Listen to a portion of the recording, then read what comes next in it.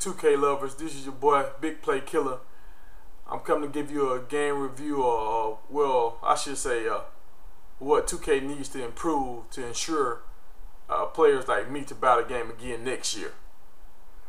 Like I said, this year, this is my first time buying 2K in a long time. The reason why I brought it because Jordan was on the cover, and Jordan's my favorite player, so I wanted to get a game with Jordan on it to show my kids or whatever who Jordan was, because sometimes they forget about Jordan when they see LeBron and Kobe and stuff like that.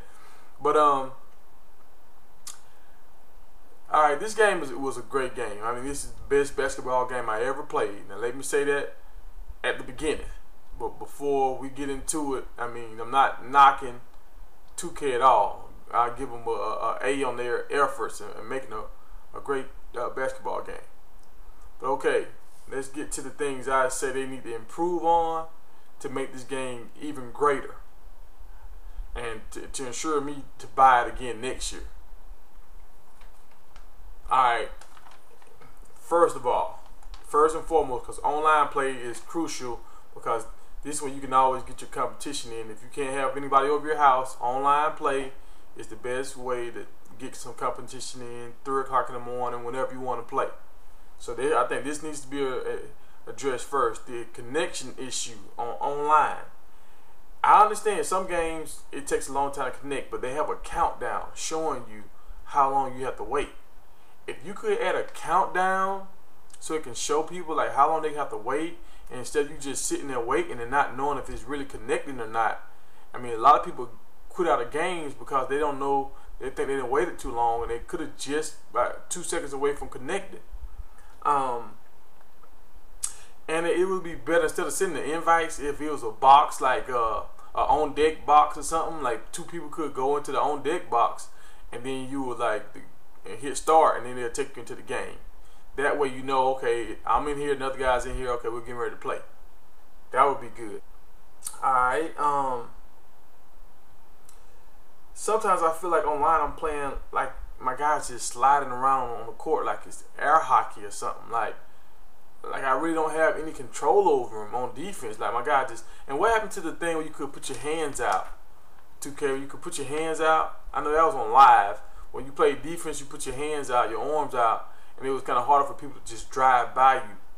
And I think that's a better feature than what we have going on. And sometimes when you try to put your hands up, like let's say if you got Yao Ming to try to just put both your hands up in the air, it'll make you take a charge.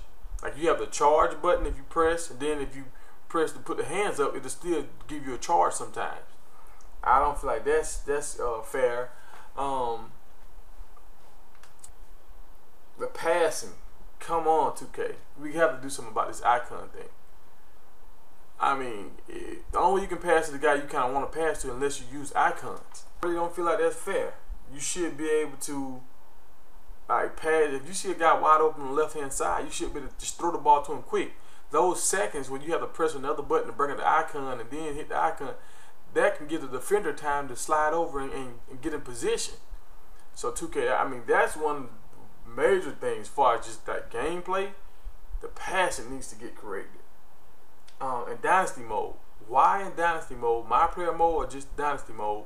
Like in the Dynasty mode I had against one of my friends, I won the NBA championship, and damn near every guy on my team dropped like a lot. And I'm like, I got guys scoring like 15 points a game, 6 assists and stuff like that. And these dudes are dropping every week. They're dropping a point every week. And I mean, I'm trying to get them working out, this guy working out, but it's like, what? Why are my guys dropping this fast? They don't gain this fast. Why are they dropping so fast? So that's another big thing I think need to get and worked on.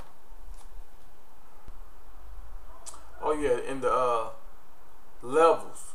When I understand this, and this has been like this forever on sports games, on all sports games, EA, 2K, I understand this. Why, when you go up levels, like you go on to play on the highest level on difficulty, why do your players slow down? It shouldn't be like that. It was like that ever since Bulls versus Celtics. You shouldn't slow down. If anything, it should speed up. You always hear players talk about when they went to the NFL or NBA, had to get adjusted to the speed of the game, because the game got faster, not because it got slower. So I mean, increase the AI, let them make more shots, whatever, but the game should get faster. That's when you playing against another guy. If your guy is moving fast, it's easier to shake him, and now you have to make decisions faster. And that's the main thing about playing on a high level, making people make decisions faster. So let's try to speed up the game, can we please?